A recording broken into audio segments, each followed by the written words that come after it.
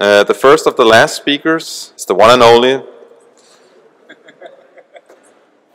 the great Vadim Gladyshev.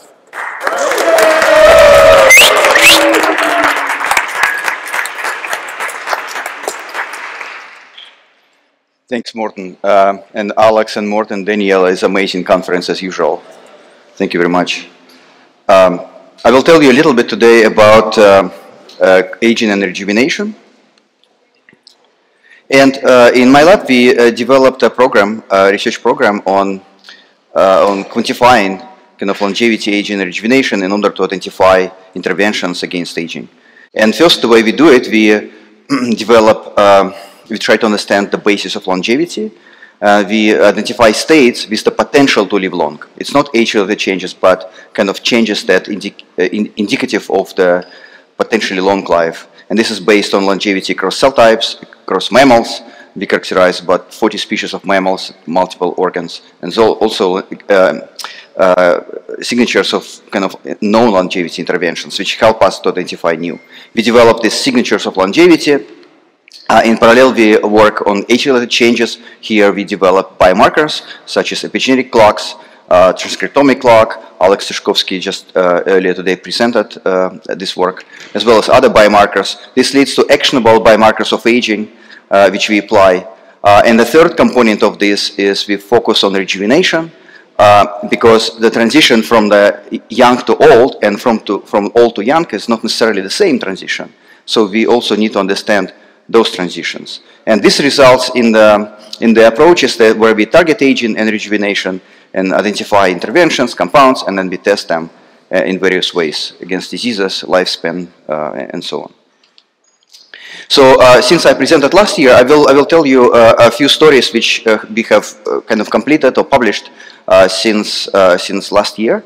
And the first one is this paper which was done by Alex Trapp, sitting here. And he developed this amazing work, amazing platform for predicting biological age at a single cell level, and this is done at the epigenetic level, DNA methylation. Just an example of how it works. So here we trained clocks for the liver as well as multi-tissue clock, and each dot here is a cell. You can see that on the left, mouse embryonic fibroblasts. See the age is predicted of each cell, approximately 0, as it should be. And then there's a 4-month-old mouse, hepatocytes from that mouse. Also, prediction is pretty good. There's one cell is kind of deviates from the expected. We think it's a senescent cell. And then also hepatocytes, and the old mouse also quite well predicted. So our model, the way we think about aging, is that various cells, they kind of transition in the tissue during aging to an older state, but there's some heterogeneity with some cells aging a little bit faster and some cells a little bit slower. So in the end, when we look at the tissue, it's really quite heterogeneous in terms of the aging patterns, agings of individual cells. Then we addressed another question. So here we studied this organism named mole rat, and it was proposed that this organism does not age because its mortality does not increase with age. So, so the question, of course, does it age or not? So we developed a clock for the blood of the naked mole rat. You could see it here, and apparently it does age. So we could develop clock and we could quantify the aging patterns. In fact, we could also compare the aging rates of the naked mole rat to other mammals, here mice and rats. So for example, in panel D, I have a pointer, but probably will not show a pointer because people through the video will not be able to see. Like in panel D, you can see the orange, it's mouse, kind of decreasing size. In blue, it's a naked mole rat, and in green, it's a human. And in E, it's like on a relative age. We put them on the same scale from 0 to 1. You can see that it's basically they all age. And naked mole rat ages faster than human, but slower than the mouse. So next, we attempted to target aging already during development. Linda Partridge earlier at this conference presented work where they targeted mice early in adulthood with rapamycin. But what we've done, we target them during development, basically for the first 45 days of life. and then we did nothing. Here we followed the mice. We could see that in panel B that the mice were smaller, and in panel C and D you can see that rapamycin treated mice, they remained smaller even when we stopped treating them with rapamycin. They never caught control mice. So what we found that actually this treatment only during development extended the lifespan of these mice. It worked best in males. It was significant effect. And I would say that we have this paper in Science Advances, which is coming out this month. But then there's another study from the lab of Luca Tiberi, and they also independently found the same, and they also treated mice during early development. They also live longer. So we also teamed up with Leon Peshkin at Harvard Medical School and studied this strategy in Daphnia. It's a small invertebrate organism, a really good model for studying aging. We tried different concentrations of rapamycin treated only during development, and each time we observed lifespan extension. So apparently this is really conserved across species.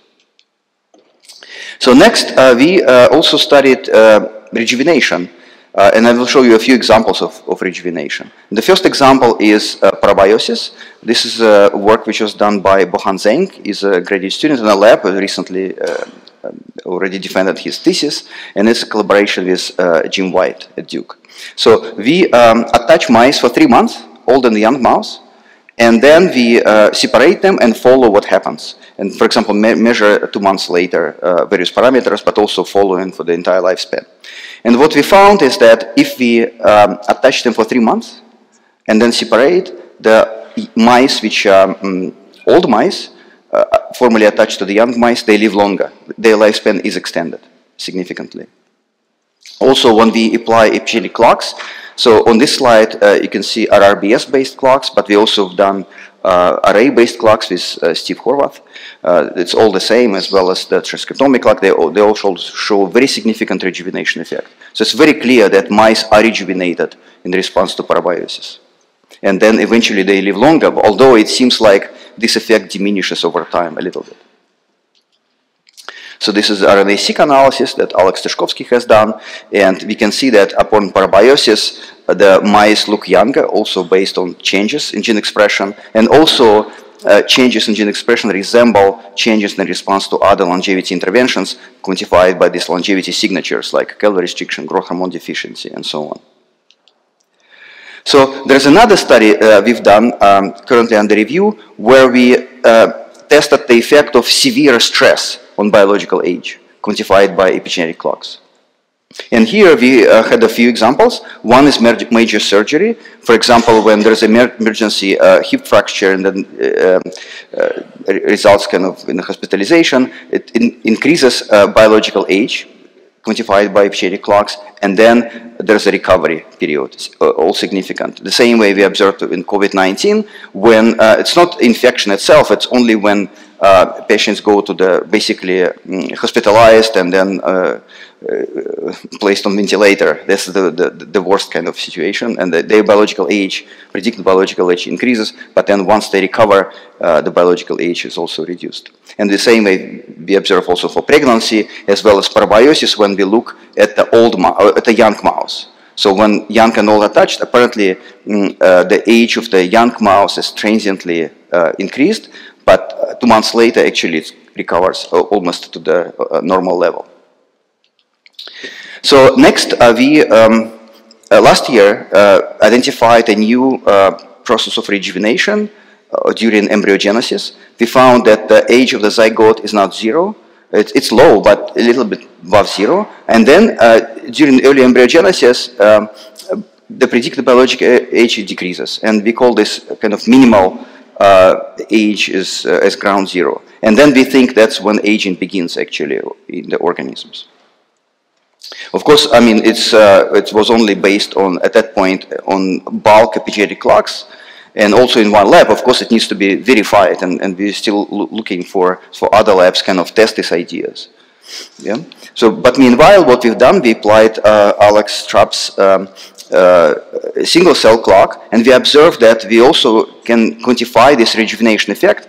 And this clock is completely different from the kind of classical Horvath clock. Here at the data at the single cell level, we observe this embryonic day 4.5, 5.5, 6.5, 7.5. We observe a reduction in biological age.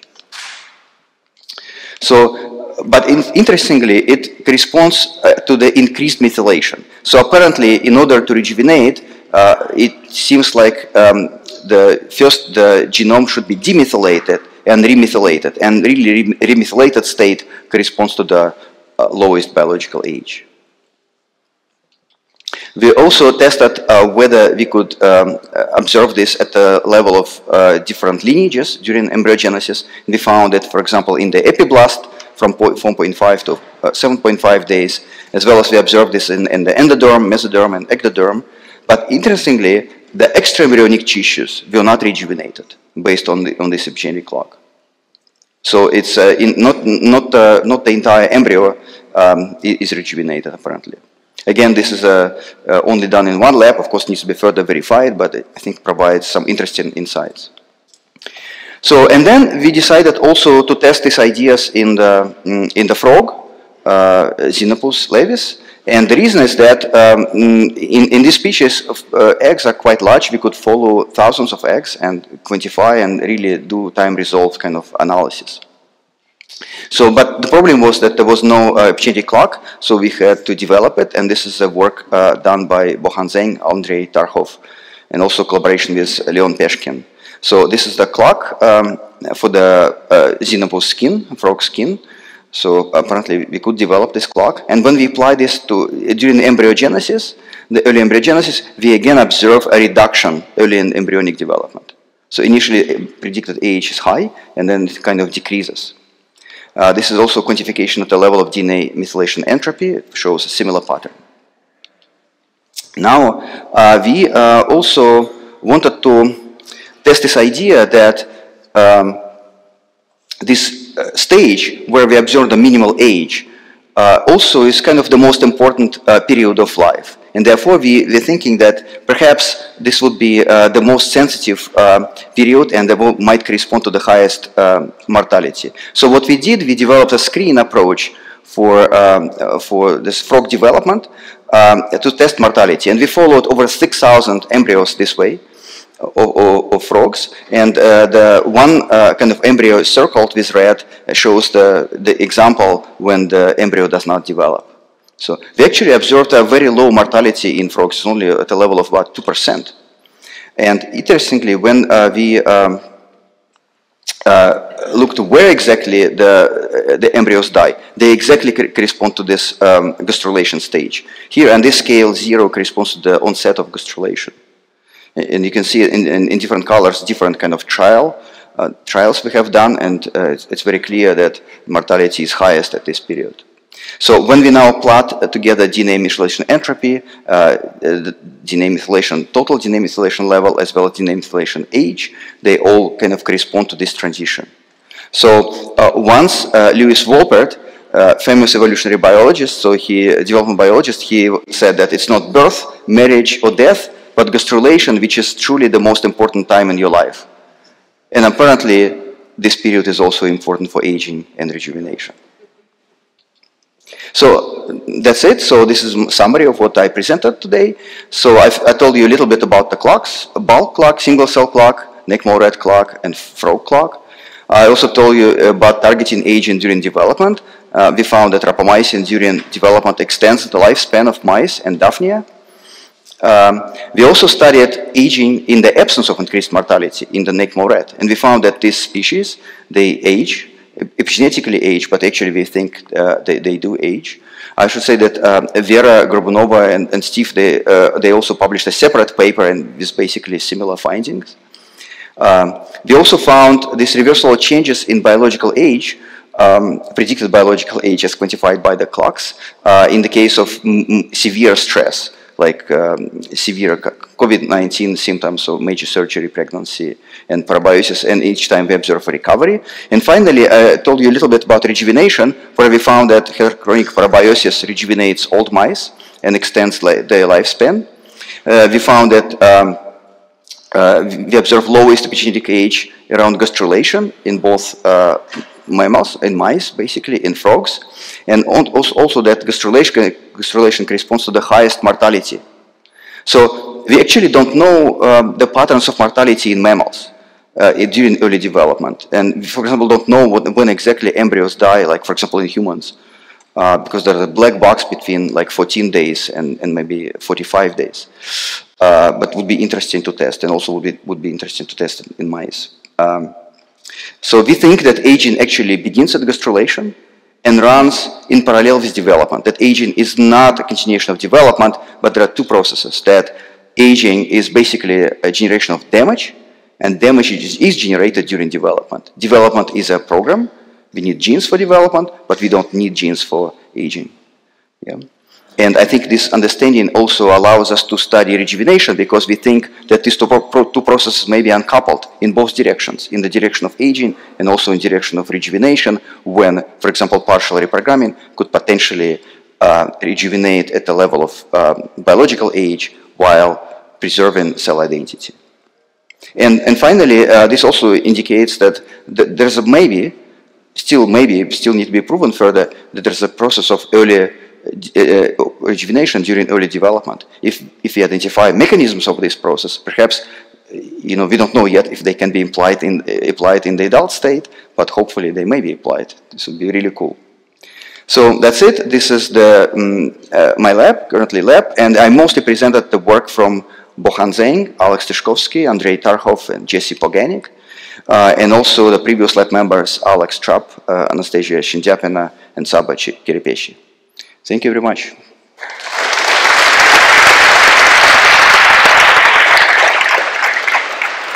This is always so incredibly fascinating. There's questions? I think those two gentlemen were first, and then you after. Hi, very nice talk. I don't know if you mentioned this, but in the graph where you show the recovery after the increase of biological age due to things like parabiosis or surgery, I'm not sure if it was significant, but it didn't seem like a full recovery. So my question would be, do you believe that processes then, like pregnancy or surgery, if done one or the other, you will be creating more damage, which you cannot fully reverse? Maybe partially, but not fully. Yeah. I think it would depend on the model. In some cases, there could be probably a full recovery, and sometimes might not be. We don't really know. And in fact, we don't know whether we can call this process rejuvenation or just kind of recovery from stress. This is still kind of an unknown, still unknown, basically. But this is clearly observed by multiple clocks. I should comment that it's best observed by the second generation clocks like PhenoAge and GrimAge. Great talk. So my question is along the same line. If in your parabiosis experiment, you have parabiosis for 3 months, some results in the life extension, right? Do you know exactly like how many months you have to do this to see an extension? And can you just do plasma transfusion for a couple of days to see similar results? We only have done it for 1 month and 3 months parabiosis, and we observed that the effect at 1 month, the effect is much weaker. So we really, the longer kind of time of when mice are touched gives a stronger rejuvenation effect. What? Oh, why is that? Mechanistically, I don't think it's very clear in the field, because there are various competing ideas. One idea, for example, cells in the blood. Another possibility is a plasma. A third possibility is the access to the younger organs. And perhaps various components of these factors, they contribute to the overall effect. So to me, like single injection, for example, of plasma, I don't know.